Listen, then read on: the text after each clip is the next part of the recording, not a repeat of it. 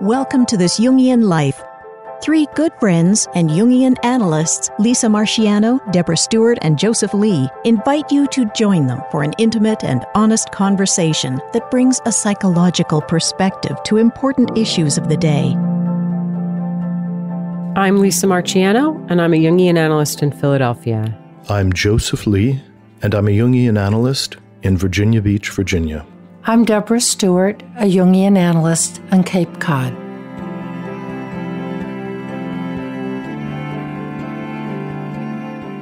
Today, we are going to talk about bipolar disorder.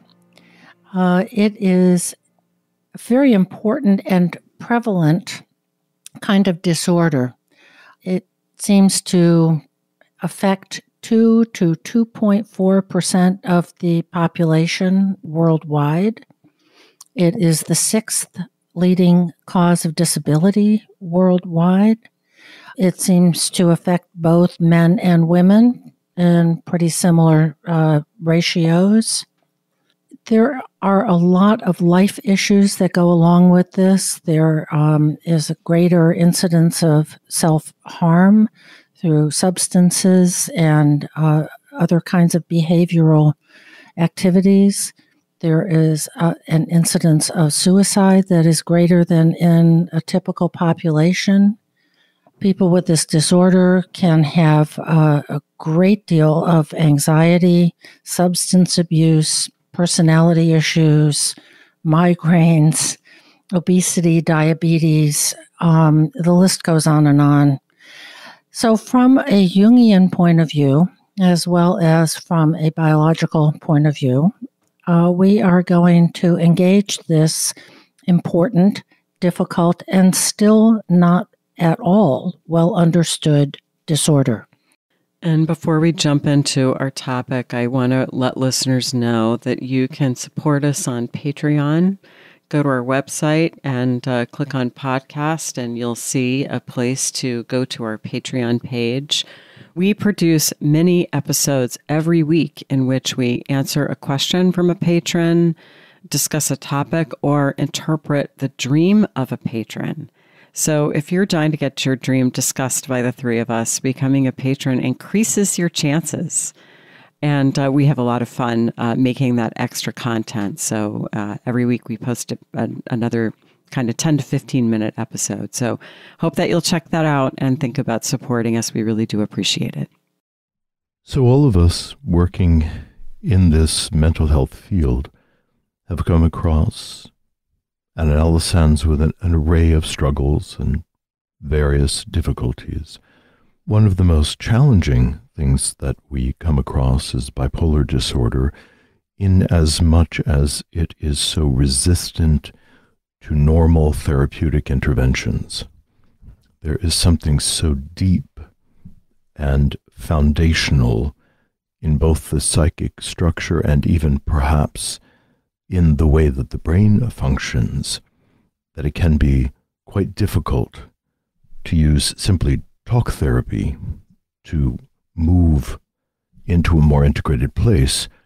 But I have had that happen on occasion, that the swing between the mania and the depression turns out to be in certain people more of an archetypal wound, an archetypal problem. So one way that we might frame that is that the manic experience seems to be connected to the energy of the puer, and the depressive experience could be typified by Saturn or Kronos, and the swinging between the two suggests a lack of integration between these various opposites. So I don't know, maybe we can talk about the puer in its most difficult aspects and how that might be connected to mania. You really highlight an important dynamic in this disorder, which is alternating between puer and senex, or high and low, or up and down, rather than integrating them. And integration is what we hope for, really, for everyone. We could call it individuation. And a great visual image of integration, of course, would be the yin-yang symbol. Both retain their distinctive qualities. Each has a little of the other. They are in harmony and comprise a united whole versus swinging back and forth, as you said, Joseph. Right. So bipolar disorder used to be known as manic depressive disorder, and that calls up this fact that people suffering from bipolar often alternate, sometimes rapidly, between states where they're absolutely euphoric and maybe grandiose, or as we would say, inflated, and then feel kind of crushing despair at other times.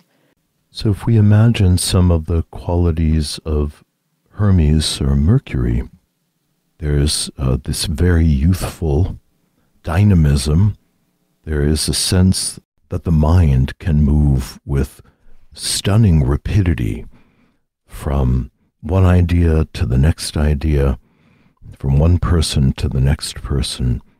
Mercury never fatigues, never needs to rest. Some people in a manic episode, or many, report that they don't sleep for many days sequentially. That's often the first sign of alarm that I note. If someone says that they've had trouble sleeping, I ask them, what does that really mean and how long has it been going on? I have a kind of rule of thumb that if somebody hasn't slept for about 2 to 4 days, then we're going to move into crisis mode, that just sleep deprivation can trigger a psychotic state. So that lack of need for sleep, and then there's a rapidity of speech, again, the mercurial soaring of words back and forth, and there can be a feeling of secret messages even. People in manic states may be driving down the highway and believe that the next 10 license plates that they see, if they can suddenly decode and feel that there is a profound message that's being told to them that feels kind of life-changingly important. They sometimes can become promiscuous in a manic episode, and they'll have an affair or they'll have a sexual encounter, and then maybe an hour later they'll find another opportunity for a sexual encounter, much like Mercury, who famously would race around and have these sexual conquests, which is why in the ancient world, the crossroads were all marked by Mercury, who was the god of travelers, but it always had a small, uncircumcised erection carved right into the middle of the pillar, because Hermes was always kind of ready to go with that much dynamic energy. So that hypersexual behavior is also part of mania. And then, of course, there's sobering stories of Puers getting into a lot of trouble.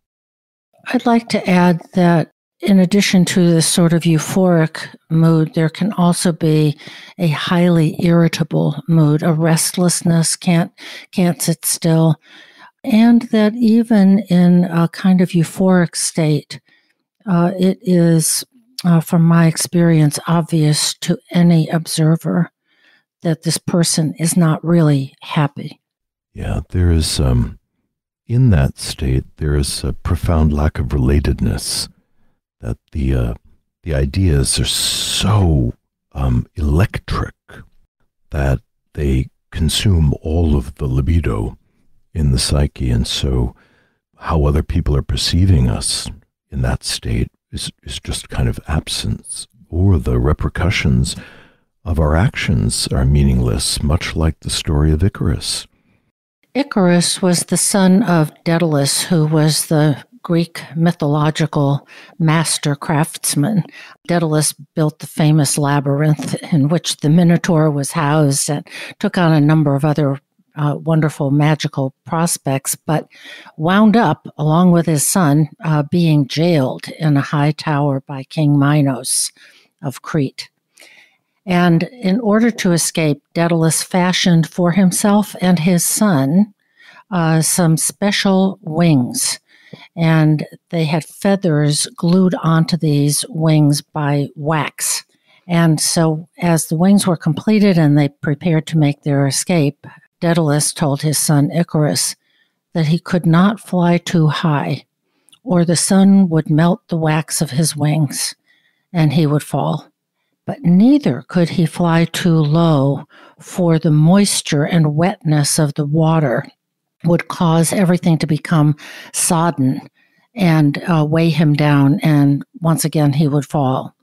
And of course, Icarus, as the young man, puer, lit off from the tower, and he did fly too high. He was so thrilled with his newfound ability to fly that he crashed. And it's a wonderful mythological image for what this particular disorder can be like. Yeah, I think we're in the realm, as I said earlier, of inflation, and grandiosity is one of the kind of hallmark symptoms of a manic episode. So someone comes in and they're going to start a company, or they're going to write a book, or they've got big ideas, and they're very certain of their capacity to live these out. There's no real kind of reflection about the reality principle. They're just certain that they can overcome any obstacles. And of course, we think of that in Jungian terms as inflation, which is connected with this idea about becoming identified with the archetypes. So one of the ways that I think about bipolar disorder and mania in particular is that we are identified with the gods, and it's as if when we're in that state, we are living in the realm of the gods. We think everything is possible. Everything is suffused with this intense meaning. We have sort of spiritually surpassed the normal bounds of what it means to be human. And of course, that's not possible. We're not gods. And so eventually we have a often bruising coming down to earth. But it is so wonderful and magical, in a sense, to be in that inflated state. I mean, I appreciate what you're saying, Deb, that mania is not happiness, and there's often irritability that goes along with it. And there can be something infectious and wonderful about someone who is in a little bit of that state. I'm thinking of Robin Williams, who had bipolar disorder, and I think in some ways exemplifies the golden side of it, if you will. When he was sort of up and on, he was just electric. And of course, that informed his really appealing and infectious performances. I also want to talk about how this can be a kind of spectrum disorder. I mean, Deb, I think you put it right out there at the beginning that this is one of the DSM diagnoses that has the strongest case for it being really biologically based. Yes. And, Joseph, I appreciated what you said, too, about there does seem to be a psychological and even archetypal element. And I would agree with that. And, this is maybe more so than some of the others. This is really in your genes. There's a significant hereditary component. But I also see in my own experience that some people have it to the extent where they're really incapacitated. They have difficulty functioning. They're constantly having to get their medication fiddled with. They may spend time in and out of hospitals. And other people seem to have just a little bit of it. And that can be tragic as well. I'm not saying those people only get the upside of it. But, it's not a coincidence, I think, that there are an extraordinary number of very successful, brilliant people, especially in the entertainment field, who suffer from bipolar disorder. And it's because I think that the mania is a little bit like being kissed by the gods, and it comes with a curse as well. J. Redfield Jameson has written a number of books on bipolar disorder. And I will list not all the books, but I will list her, and you can look up all the books online. And one of them is Touched by Fire, Manic Depressive Illness and the Artistic Temperament. So that there is a tendency for people with this disorder to be drawn to poetry and music and acting and a whole list of other artistic ways of expressing oneself. And I like that title. And what it makes me think of is that, these are people like Robin Williams, for example, where their fire burns very brightly. Mm-hmm. And I'm not wanting to romanticize it, but I'm just aware of this element as well. I know someone in my personal life who comes from a family of several siblings, and a couple of the siblings have bipolar disorder to the extent where they really can't function. It's very sad, but their lives have really been blighted by this. But my friend, I think, has sort of just a little flavor of it. And he tends mostly to be very up and have a lot of energy. And he's the kind of person that, when you spend the weekend with him, he's up at 5:30 going, great, what are we going to do today? And he's always got big ideas and tons of energy and big schemes. And he can go to dark places. But mostly he just has this incredible energy that I think has really fueled his incredible success in corporate America. I think the world is run by people who are chronically hypomanic, which is different than full-blown mania. Hypo means a bit less than. Mm-hmm. So when we're shy of the true possession by the gods, these are people who really can work 18 hours a day at something they love and do it brilliantly and feel revived with a short amount of sleep and do it the next day. And there is a place for people that are just blessed with whatever that is, which yet often comes at a price. My fantasy is that if we think about this from an evolutionary perspective, a little bit of this confers something really wonderful. And there's another book by K. Redfield Jamison called Exuberance, The Passion for Life. And somebody like Teddy Roosevelt is a great example of this. He was always in motion. He did all kinds of things, whether you agree with the decisions that he made or not. He had that passion for life. So I think your point about there's a spectrum, and some of this infuses a culture, families, communities with some zest and spark, and too much, like fire, can burn. So hypomania can lead to exhaustion, injury of the body by overworking, overtraining. It can leave the subtle emotional dimensions of relationship and intimacy unexplored because there's so much energy to move so quickly. And yet, as we said, Steve Jobs looks like somebody who probably was hypomanic. This is purely speculative, and accounted for this fierce capacity to work and create an empire. And famously, at the end of his life, when he was dying of cancer, he was telling people that he was grieving the loss of relationship and family and intimacy, and those parts of life that require gentle and slow tending. So, yes, it brings us gifts, and yes, it costs us great things, terrible things. So one of the tasks in treating bipolar disorder, working with it, is to help the person go more slowly. The old saying about making haste slowly really applies here. How to slow it down a little bit so that the person isn't always going 85 miles an hour. Sometimes medication, especially if it is at the burning more hotly end of the spectrum, medication is important. So is helping the person to cultivate, sort of healthy lifestyle habits, a sleep regimen, a sensible diet that, of course, includes some fun foods. Really watch it with substances of all kinds, alcohol, drugs, whatever else.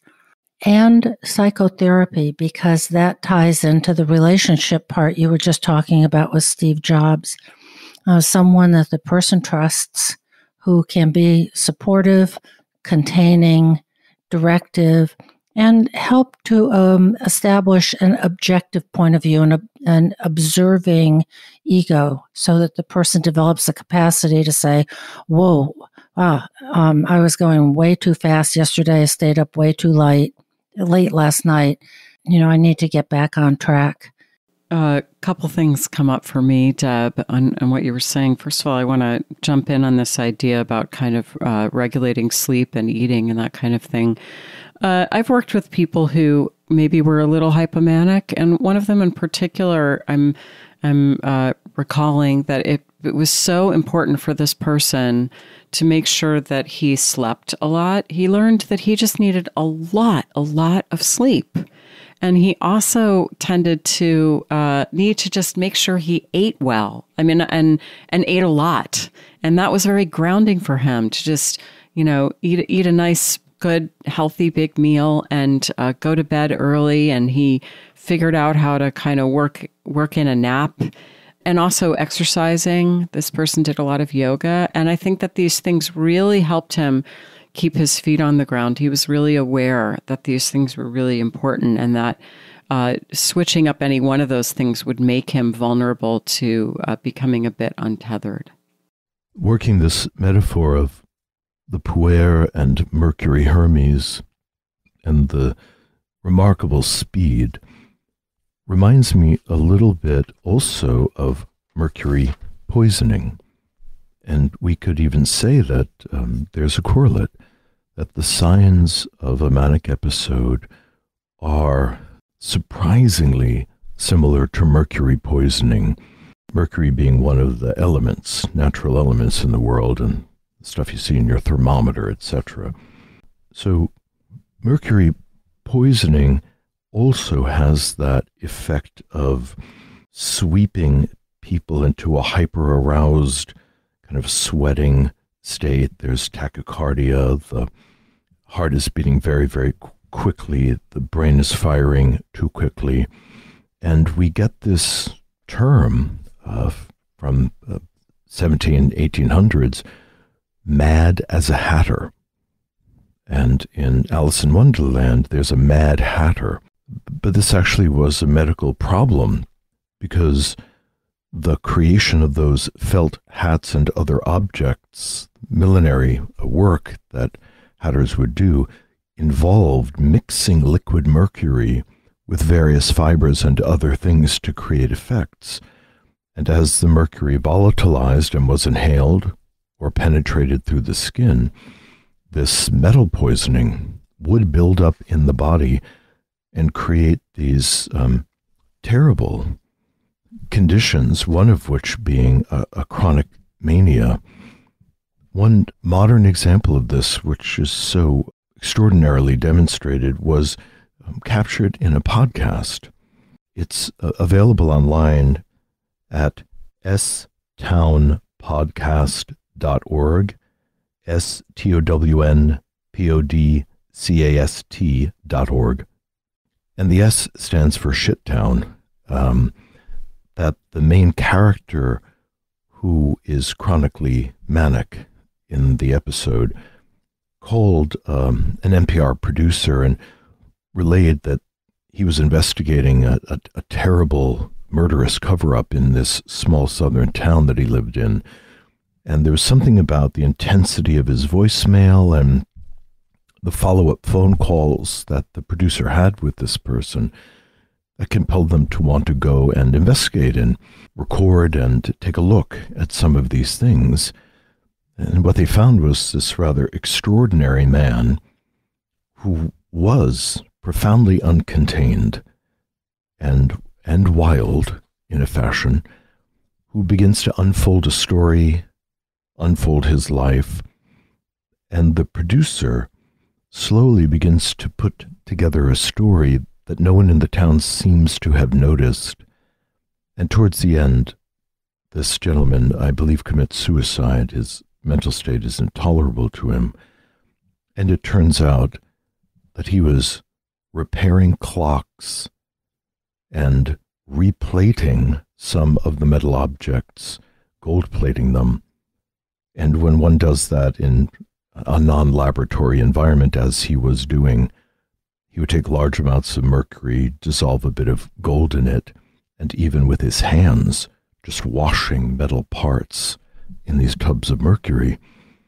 No one in the town had speculated he was experiencing metal poisoning, but the reporter puts this together in a way that is just heartbreaking, because you come to care for this fellow. He's funny and brilliant and eccentric and strange and trying to survive in this state that he's in. And tragically, the inability to recognize what was happening did cost his life. But it's a lived example of this congruence between the archetype, its poisonous affect, the quite literal physical problem of it, and the general energy field of a manic episode, and the burdens of people who frequently cycle in manic episodes. I just also want to add, in terms of clinically, there's something called bipolar 1 and bipolar 2. And the differentiation and the distinction is some people have a tendency towards a predominance of manic episodes and fewer, and sometimes rarely, depressive episodes. Some people tend to be on the depressive pole with few manic episodes, and the predominance of one over the other seems clinically significant, particularly in terms of medication choices. So some people are marked by mercury in a way that curses them and perhaps at times blesses them. Joseph, I find it really remarkable what you've come up with about the consonance between the archetype of Mercury, the substance Mercury, and its effect on our psyche, just at a biological level. And, I suppose the correlate would be, what does lead poisoning do? Lead is associated with Saturn, and that's the more kind of depressive archetype. And of course, my understanding of lead poisoning is that it does really depress the central nervous system, I think. I mean, I know people can become kind of catatonic with lead exposure.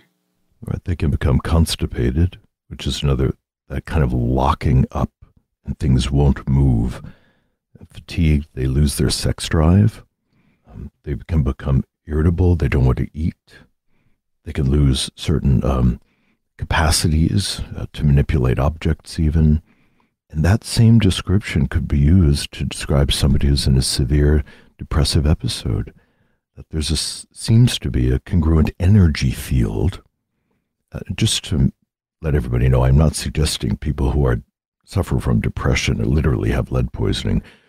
But in this Jungian world of metaphor, to be poisoned by Kronos or Saturn, to be lead poisoned as an extraordinary archetypal metaphor does seem to have a correlate.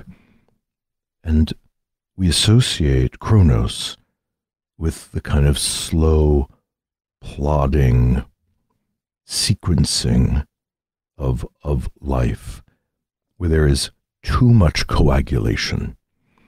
Things are getting so thick, and people will say this, that like getting their foot out of the bed onto the floor is like moving through peanut butter.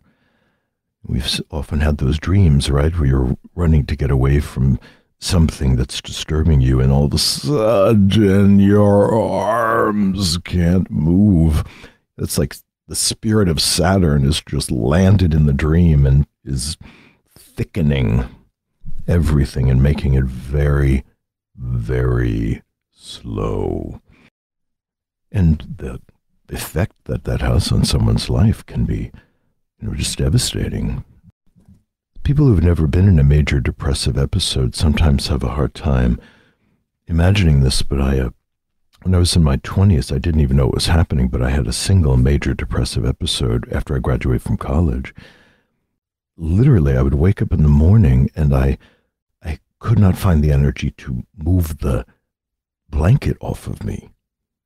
I actually needed Mercury, so to speak, and Mercury is often associated with the conscious mind, that I have to talk to myself and say, pick up my hand, take the blanket, move it 3 inches, pivot my body, put a foot on the floor. I literally had to narrate my body as if I was made of wood. Mm-hmm. Luckily, whatever was going on with me, by the time I could get into the shower and had some kind of stimulus, I could get in motion and go to work. But it was an extraordinary capture in the spirit of Saturn and the agony of that it was emotionally painful. And I had no insight into why it had happened. I can speculate now, but it really felt like my body had been hijacked by something. And Jung might have said, yes, you've been a puer most of your life here, and here you are at 25, and you are going to have a visitation by Saturn and Kronos. And boy, it was a visitation. You've really illustrated generously, I may say, what it is like to be in the depressive pole of a bipolar disorder, although yours was unipolar, as we say in the trade, as it were. And that the manic part, the manic polarity, can be just as intense and just as excruciating in its own way. And the person that has this disorder is sort of suspended or ricocheting between these 2 extremes. The goal is, like Icarus, to find the middle way. The lifestyle component of a therapeutic regimen cannot be overemphasized. And having a relationship with a therapist where there is trust and caring and support for staying on medication. There's a tripartite kind of lens that can be a huge relief and very helpful to helping the person stop alternating between this soaring search for transcendent, spiritual, exalted experience, which is compensated for by extreme lifestyle, sleeplessness, overeating, overindulging, and other sort of concrete or, if you will, profane kinds of activities. This is a state of real suffering that is predominantly genetic. And if we could just take a look at it as a disorder that has a lot of biology that's not well understood, but a lot of biology going for it, it might help us be more patient and more compassionate and more generous to the treatment of people, many of whom, if they are at the extreme end of this, really cannot live independently, hold jobs, take care of themselves well, and deserve a kind of containing care that they often don't get. Often people are captured in a healthcare system, more often if they are manic, because they're often acting in ways that capture people's attention. When I was working in the inpatient psychiatric hospital, those were 2 common events that somebody would have been captured by the mental health system through police assistance to bring somebody in who is in a very severe manic episode. And conversely, if somebody was suicidal, they wouldn't be brought in unless they declared a suicidal plan and ideation. So that it's a different kind of extreme that could bring them into intensive care. In the manic state, when people return to their more balanced consciousness, and in that environment, it really is through medical intervention. So we're injecting them with Giadon to calm them down and also just get them to sleep. that the sleep deprivation makes it almost impossible for the ego to function after a while. And by the way, this is often advice that I give people is if people are prone to mania, I will ask them to meticulously track how many hours they're sleeping. And as soon as they are sleeping less than 5 hours a night, to go to their physician and just get a sleep aid. I've absolutely, and I still have clients who've been able to forestall manic episodes because they will force their brains to sleep when their brains won't normally do it. And that keeps ego function intact. It also keeps them in a relationship to the unconscious because they're dreaming. And when somebody is awake for days as well as burning the brain out from exhaustion, they're deprived of the corrective effect of the dream. I appreciate what you've both been saying about the biology of it, and I'm fully on that page. But I want to just go for another second to the archetypal aspect of it that you've been lifting up, Joseph, and to say, if it is a spectrum disorder, and I think it is, then we're all somewhere on the spectrum. And there's a way that all of our lives are touched a little bit by Saturn, and all of our lives are touched at times by Mercury. And I'm aware also that our culture is perhaps a kind of manic culture, at least aspects of it.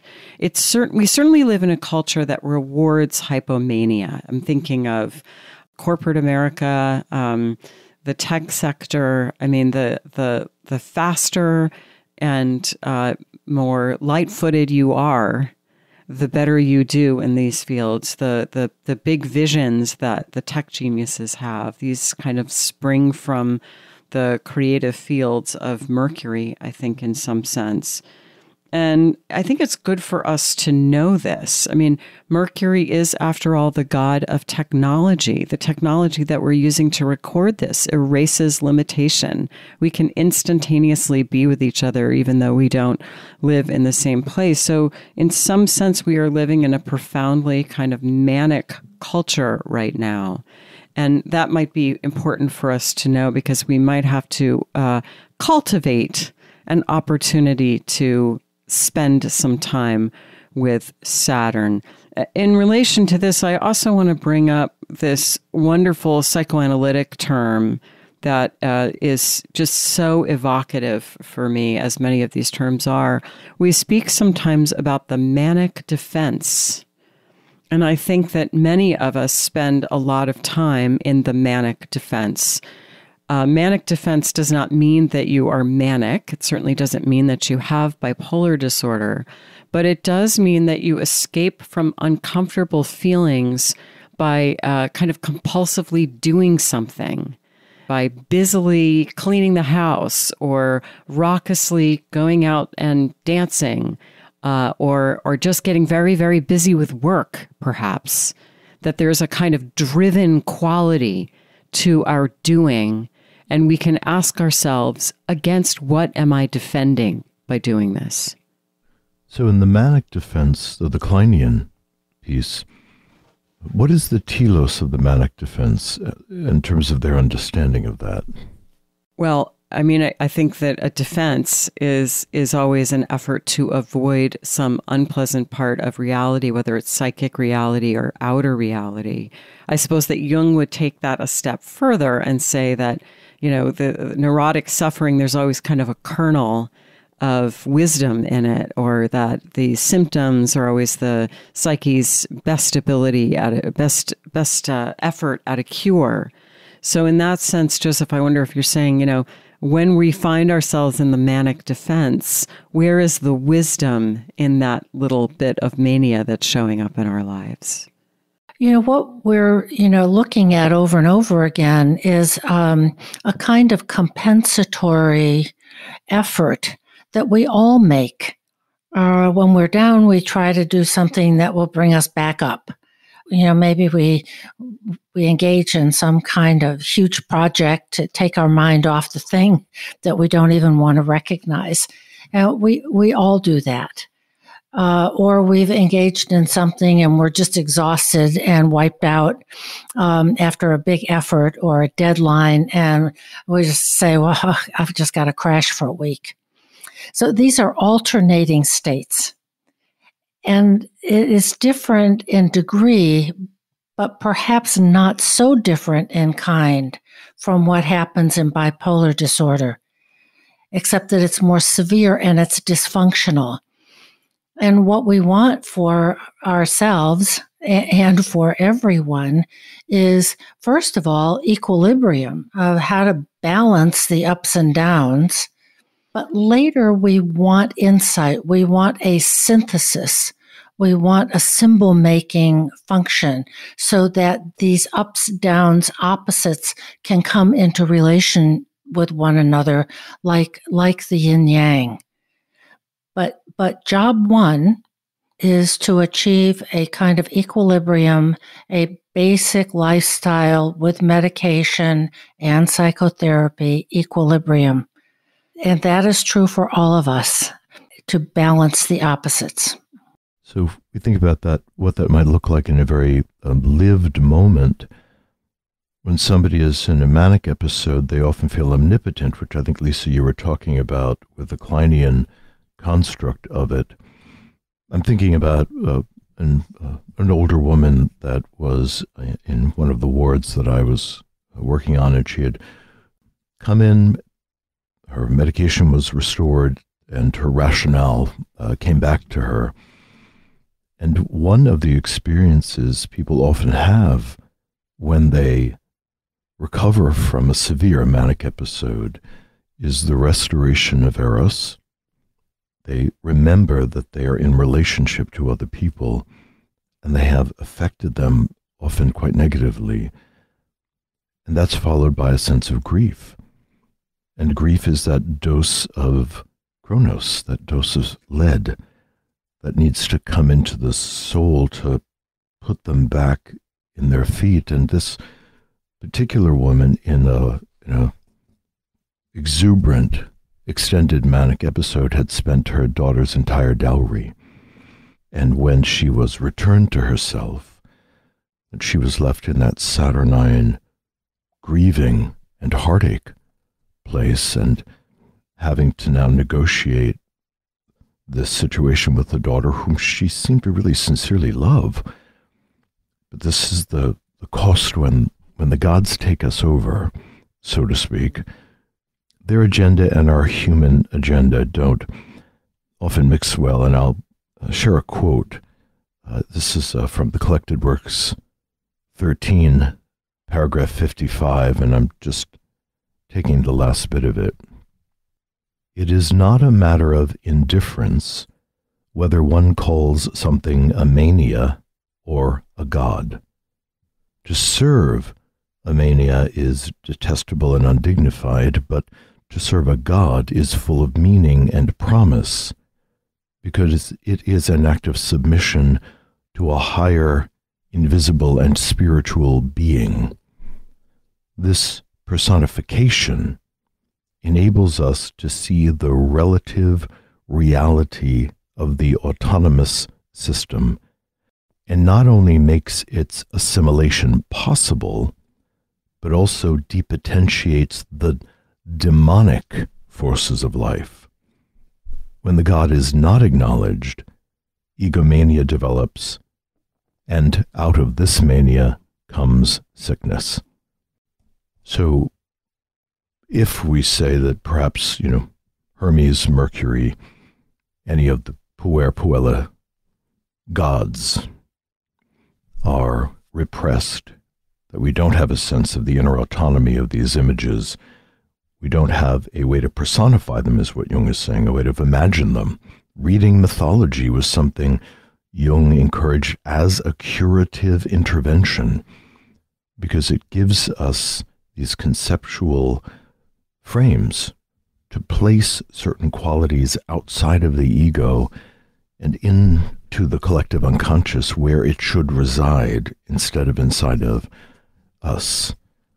And that, I'm not saying that that would cure bipolar disorder necessarily, that it is one of the ways that Jung was trying to address the costly behaviors that any of us are vulnerable to when these forces take us over. And I love that quote, Joseph, because it really brings up the spiritual side of this disease, which, Deb, you've alluded to, that there is a hunger for transcendence. And again, that is very human, and it can take on these really even kind of dangerous proportions when someone is suffering from bipolar disorder, the desire for transcendence. And when we're manic, the belief that we can achieve that, perhaps through really not so well-advised means. One of my, I don't know if that's right to say my favorite, but one of the most compelling portraits I've seen of someone with bipolar disorder is this Werner Herzog documentary called Grizzly Man. And it profiles this young man, Timothy Treadwell, who becomes just entranced with grizzly bears.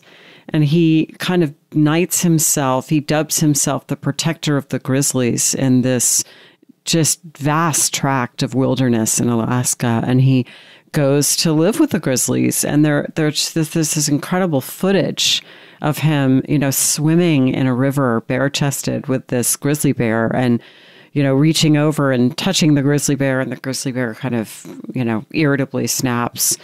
But Treadwell felt, the bears are my friends. It's just a remarkable watch, because talk about inflation.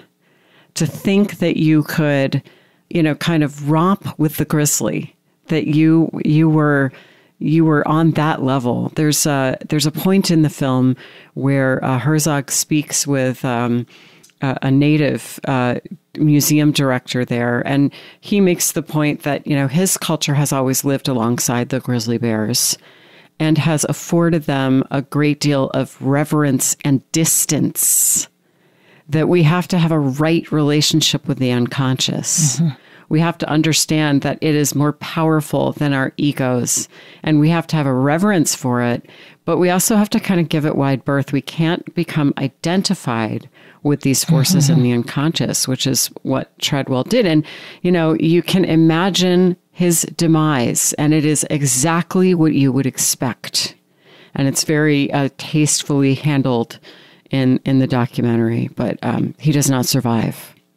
That is a really powerful and so on-point example of what mania can look like. And I've seen the film, and of course, he's there by himself in the wilderness.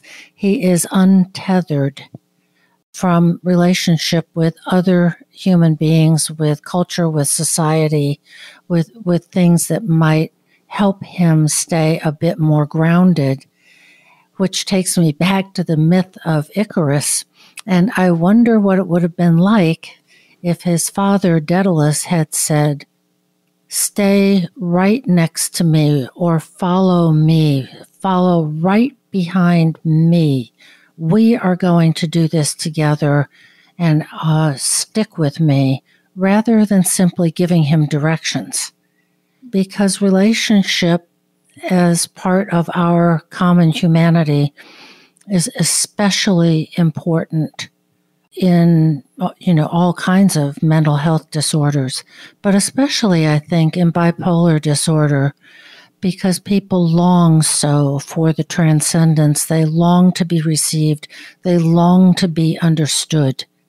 I would like to add here that as we considered this topic, and I did some more reading and note-taking, and through this podcast, I wondered if I would really want to share what has been with me all along, which is that my mother had bipolar disorder and other family have it. And I'm newly moved by how powerful this is, how important it is, and how incredibly human and poignant this can be, and what one hell of a struggle it can be to stay in relationship with somebody who has bipolar disorder. this takes us really right to the roots of our hearts, our minds, our persistence, our determination to really accompany with discipline and compassion and patience, and most of all, persistence, somebody who has this disorder. I think you're bringing in a discussion which I think we often don't have, as I'm realizing on the podcast, is the effect of some of these events on the children of such people. We talk about all kinds of archetypes and human experiences within the intrapsychic environment, but there's a whole other social dimension that has a powerful, powerful impact. I appreciate you bringing that up for further conversation between us. And of course, I will add that my mother suffered. She had a difficult life, and she was a remarkable, vibrant, passionate, talented human being, and I loved her very much. It's all there in a particularly demanding, intense, multicolored mix. I can feel what you're saying, Deb, and wanting to honor your mother's strength and integrity, and that she, like all who suffer extraordinary states, was a human being, that she was a soul in relationship to her children and her family, even though these extraordinary archetypal storms affected her. I'd like to take just a minute to deepen our discussion about the depressive side. We've talked about creative depression before, which was, I think, very helpful for many people to understand that sometimes the drawing of the life force into the underworld actually is in service to a rebirth experience. And sometimes it's not. So I wanted to unpack just a bit more of the mythology of Kronos. Kronos and Saturn in different systems are connected. So Kronos was the son of Uranus, and his mother was alarmed by Uranus's relationship to his son, and she convinced Kronos to castrate his father. And the phallus is thrown into the ocean, and that has a whole other storyline about what that does. But I want us to look at this symbolic connection between intense depressive states and castration. That if Uranus is the primal self, the original matrix, and something has happened, so there is a kind of insurrection in the deep, deep part of the psyche, and the creative fertilizing aspect of the self has been cut off and thrown into the ocean, thrown into the unconscious. That lack of fertilizing access has an effect on the psyche. And so it's no mistake that Kronos was associated with lead and slowness and even deadness. As the myth continues, Kronos marries, produces the first Olympians, and he is so afraid that they will do to him what he did to his father, that he eats them. Zeus's mother's help, they trick Kronos into not eating Zeus. He's able to get the children out of Kronos's belly, and the Olympians are this next stage of dynamic life, and Kronos is cast into the underworld where he lives in Tartarus, which was this particularly disturbing, kind of hellish kind of world.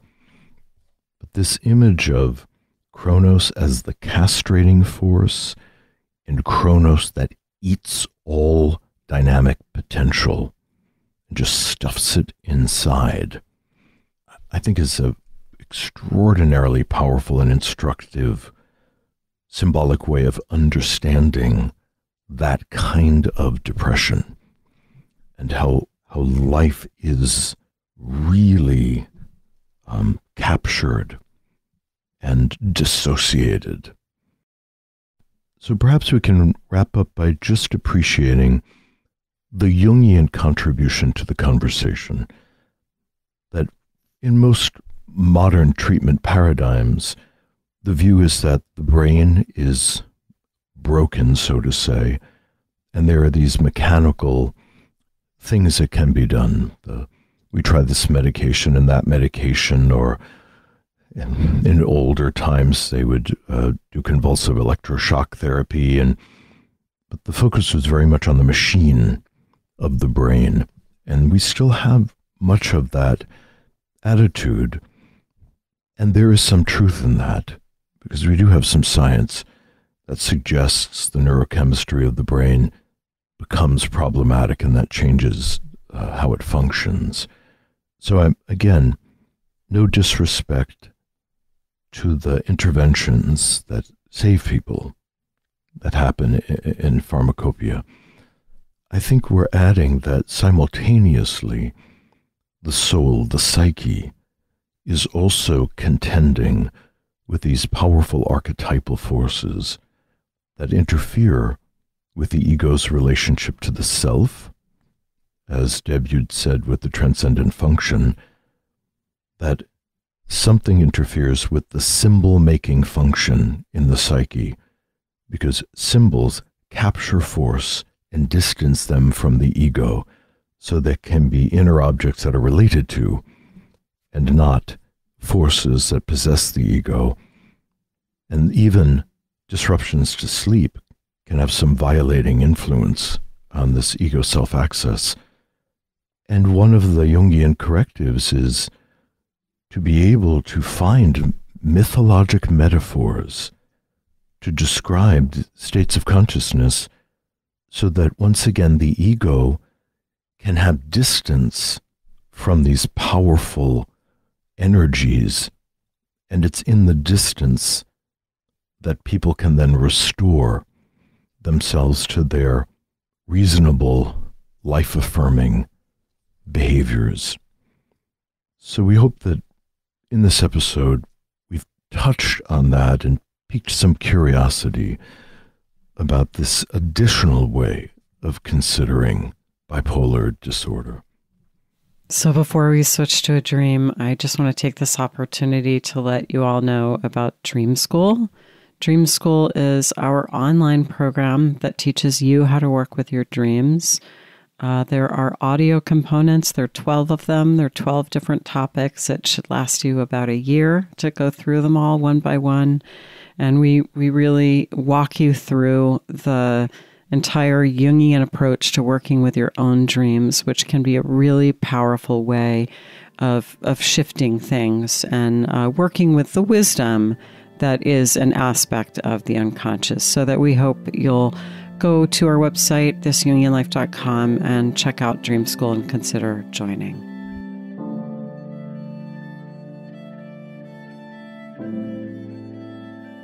Today's dream comes from a 32-year-old male artist. And here's his dream. I'm in a restaurant busy with people standing and moving around. I too am standing and have been given a seafood dish in an opaque glass. At first, like a fancy stemmed glass for cocktail shrimp, and I slurp some of it down. Looking into the vessel, I realize I've been eating raw seahorses. I continue to eat one and then another, not wanting to be rude. They're slimy, room temperature, and gray.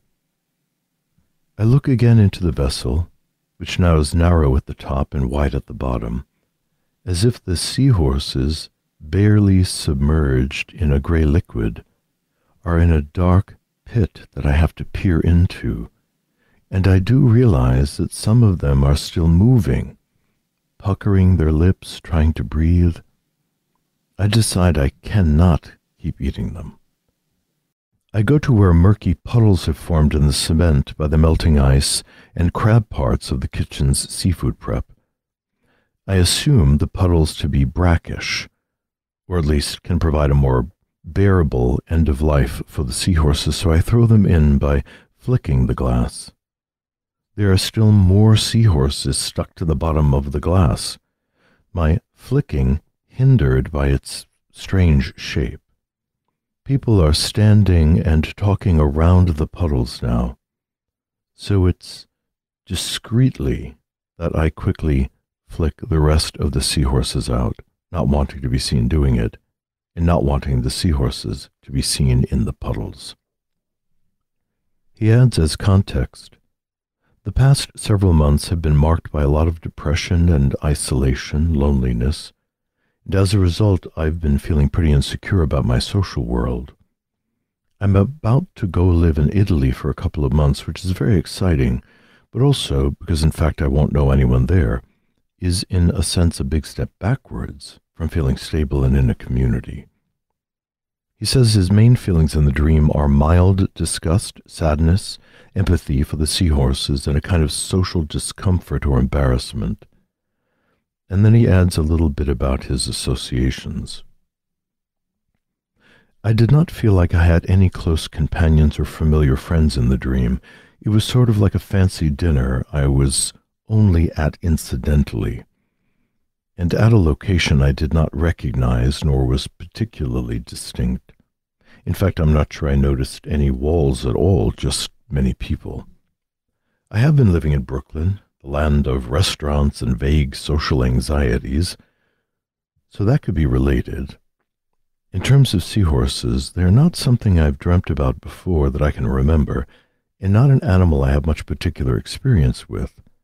That being said, it's only this past summer that I learned you can find seahorses washed up on the ocean beach. I have a dried seahorse now from a city beach, and I keep it in an oyster shell in my bedroom. Well, I find this dream so poignant, actually.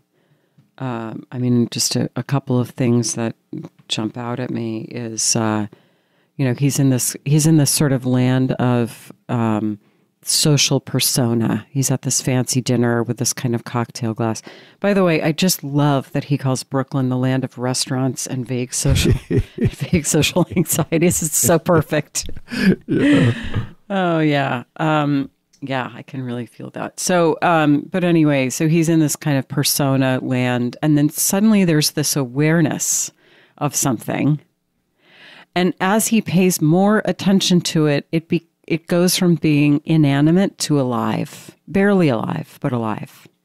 So what I sort of imagine about that is that seahorses image some aspect of inner unconscious life that has been inadequately attended to, and perhaps has been used as kind of in a callous way, as a sort of resource. It's just being served in this fancy cocktail dish. But when he begins to pay attention to it, he doesn't even notice that they're alive until he pays attention. So it's that sense of when we begin to tend the unconscious, it comes alive. I really appreciated, I have to say, I just have this sense of, I think I'd like this dreamer. I love his sort of ethical stance of, when I realize they're alive, I cannot eat them. Like, he can't do this. He can't continue to treat this content as just this sort of soulless resource, that this is something important. And he doesn't have the wherewithal to really make it completely better, but he is interested in trying to give them the best end, at least, that he can. And the end of it with the puddles, and he's kind of embarrassed, there's a self-consciousness. To me, that's like the feeling of being slightly embarrassed that we're attending to soul. That maybe all of our friends are going to go out and they're going to go drinking or something. And, we realize that, I don't know, that what we really need to do is stay in that night and journal about the dream we had the previous night. It's a little embarrassing. who's going to understand that or value it? That's him, trying to do the best he can with the seahorses in these kind of brackish, disgusting puddles, but also not wanting anyone to see him. There's a kind of sense of embarrassment about it. So I'll just stop there for right now. But. I think I'm very much in a place similar to where you are, Lisa, especially the part about Brooklyn being the land of restaurants and vague social anxieties, having lived in Brooklyn for almost 20 years. But, the dream starts with, this sort of preciousness about the restaurants and it's in, all kinds of magazines of special dishes and what kinds of exotic things can we eat and all kinds of wonderful ethnic foods and the new restaurant that opened up on Smith Street that you can't even get a reservation for at least 3 months.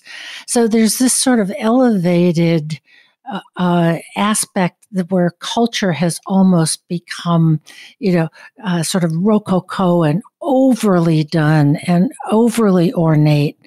And the seafood dish is being served in a special glass, like a glass for cocktail shrimp. So there's such a discrepancy between all this sort of persona aspect of restaurant and foodies and culture and what turns out to have life. And he starts out by slurping some of it down, but they're raw. And they're slimy and room temperature and gray. And they're in a gray liquid in a dark pit that he has to peer into. This is not something that can be, that one would serve in a fancy restaurant. So in a way, there's a kind of bipolarity here between the presentation of we're all at the wonderful restaurant and the actual reality, which is this is not even appetizing from the get-go. And as you said, his then deepening appreciation for there is life here. And isn't that the way the unconscious often presents itself to us, is not as, sort of multicolored, lovely little fairy lights twinkling in the evening, but as something slimy and dark, room temperature, not all that appealing, but alive. And then we have, of course, the image of the seahorse, which we all checked our symbol dictionaries and could find nothing. And yet, of course, seahorses are really such magical little creatures. Yes. They really do look like horses. And horses are often an image of just the life force itself. And so it's the life force that inhabits the ocean of the unconscious in some sense. So this is a pretty special thing to find, I think. I think what's interesting about seahorses is that they're small and they're very odd little creatures. They're not dolphins. They're not, anything grand and grandiose, but they are charming and childlike. Every child loves seahorses because they're the life force in a quirky, manageable, understandable kind of presentation. I find the dream slightly confusing, honestly, and I would really want the person here to move in a little bit more. I find myself having a body reaction to eating something that's ostensibly disgusting, although he doesn't use that word in the moment. He doesn't later on, but I certainly recoil. I remember once going to a really fancy restaurant, and as always, I get myself in trouble by wanting to try something new. And so there was just a little bit of pasta, and it was covered in squid ink and some other kinds of things. No offense to those gourmands among you, but it was like eating rotting fish bait. I mean, it was horrendous. And I'm forcing myself to eat it, because someone's decided it's a delicacy, and I don't want to embarrass myself. And so I'm like chewing and not breathing to get this stuff down. And then finally I hear somebody several seats back talking to the waiter really angrily saying, "This is totally disgusting. Like, I cannot imagine you would charge anybody money for this." And it was such a relief to have somebody just say the truth about it. But it begs that question, which I really find curious in the dream, and I find curious in myself, is why did I keep eating it? That even the smell of it my body was saying, this is horrendous. And so there is this interesting tension between the authentic body response and then the persona and the social milieu and status, and this weird way that the culture can declare something a delicacy. Oh, it's a delicacy to eat live seahorses. It's a delicacy to eat something vomited out of a squid onto a plate, that's rare. So it must, let's all take a mouthful of that. And there's a certain cultural perversity about assigning value to quote unquote delicacies that then trick us. We have to override our natural instincts to participate in this bizarre fantasy in the culture of eating or doing something that our bodies are like, oh my God, well, I guess I should. And I just wonder about that dynamic, that seems to be highlighted for this fellow, and that I wish that I had honored. I did not get ill from it, thank goodness, but I wish I had just kind of honored my body. And that disgust is a powerful feedback process between primal instincts and what's happening. So where is he overriding some deep knowledge about what's truly valuable? He's forced to swallow, which is a term we use in the culture all the time. I just had to swallow it and move on. Suck it up. Suck it up.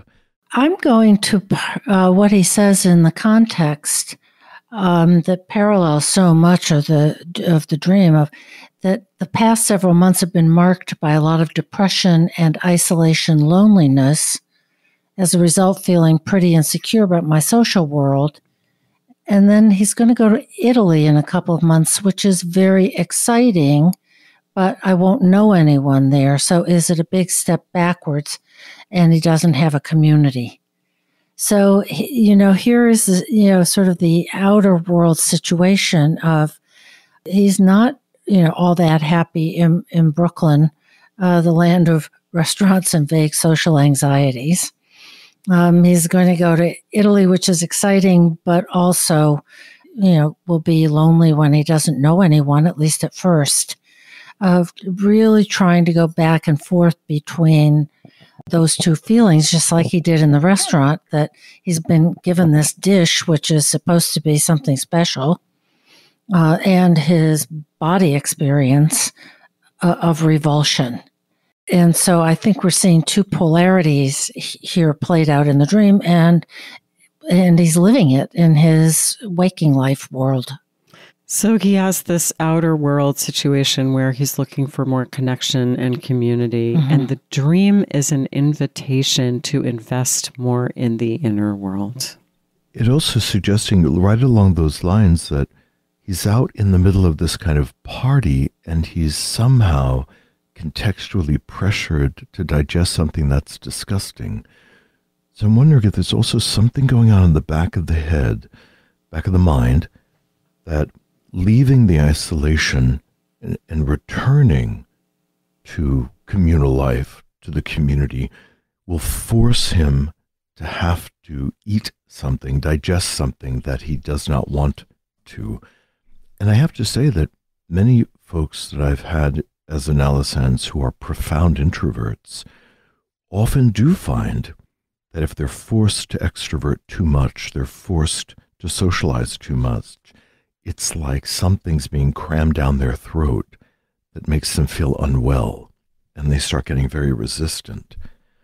So I'm wondering if the dream is also talking about some price that the psyche at the moment feels it has to pay in order to be part of the social scene. I agree with that, and I'm putting it together with what you said, Lisa. It's an invitation to the inner world. It's not as if this conundrum is about, should I stay here or go to Italy? Will it be this or will it be that? Do I have to conform to be part of a community, which at least I have in Brooklyn, versus be isolated and lonely in Italy? It's not about any of those. It's about, where are your own inner seahorses that are slimy at room temperature, gray, and need to be tended to, need to be cared for in a way that beyond just throwing them into the brackish water behind the restaurant. The last thing I want to lean into, which is going to be rather Freudian, is that Chinese medicine assigns, as it does to many things, certain medicinal properties. And seahorses are dried and ground up and made into different preparations to treat erectile dysfunction and lack of energy. So they're somehow archetypally, I suppose, connected to that. So sometimes with a dream, I'll step out of the narrative and just circle certain phrases. Gray liquid, slimy, discreetly flicking, not want to be seen doing it. That sounds like masturbation. It sounds like sex, to be honest. So there is a possibility that part of the loneliness that one experiences, of course, as a 32-year-old fellow, is a lot of natural sexual tension. And the dream, I think, brings up a conversation around the ambivalence around masturbation and what that symbolizes for him. Because in the gray liquid are these tiny living creatures called sperm. And to flick them into a puddle or down a toilet or a shower drain or whatever happens to them, there's somehow the psyche is possibly monitoring that. And it's not uncommon. Many of us are raised in cultures where masturbation is a very ambivalent activity, whether it's through religious prohibition and the sin of Onan, as well as many men feel sad after they masturbate because it is a demonstration that they do not have a partner. And those things can be inexorably linked together. So just another dimension on top of all the other wonderful archetypal and social pieces here to not shy away from because it feels provocative. You've been listening to This Jungian Life. From our website, thisjungianlife.com, you can follow us on Twitter, like us on Facebook, help us produce future episodes by funding us through Patreon, and submit your dreams for possible interpretation on another episode. We'd like to thank our listener who shared a dream for today's show and hope you'll let us know what topics you'd enjoy hearing more about. Until next time, keep living this Jungian life.